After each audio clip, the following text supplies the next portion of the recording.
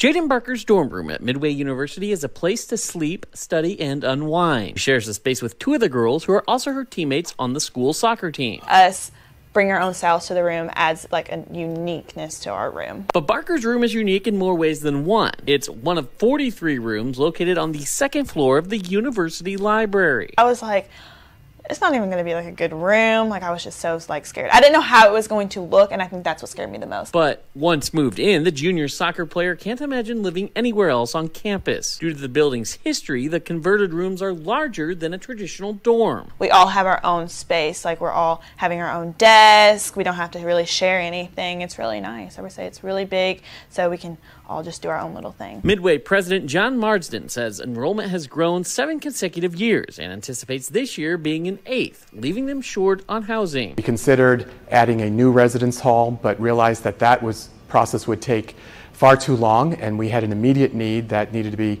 addressed in time for fall of 2023. So instead, the university came up with a 3-phase plan. Convert the second floor of the library into housing, build a new library, then convert the entire old library into a dorm. Midway became a co-ed institution in 2016, taking its numbers of full-time traditional students from 240 to 850. When I first joined the institution, we had enrollment challenges as well as financial challenges, and we were able to turn the corner and have been on a positive trajectory. And Barker, an hour away from her hometown, says Midway and her library turned dorm room is the perfect home away from home. I think it's just because it's so new.